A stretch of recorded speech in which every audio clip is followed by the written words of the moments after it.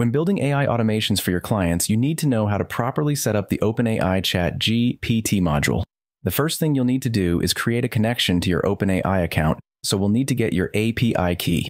To get your API key, click on this link and it will take you to your OpenAI account. Then create a new key. Name it Make so you know what it is. Now we need to copy and paste this key here and press Save. Then we should be connected. To use this ChatGPT module as an API and Make, you'll need to add credit to your account, which you can do under Usage. Once we've done that, you can select which model you want to use. There are pros and cons to all models. For example, older models generate quicker responses but aren't always as accurate.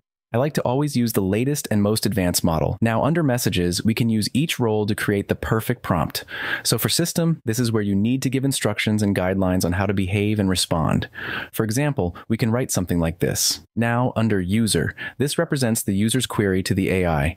This is where we can add our variables from different modules and write something like this.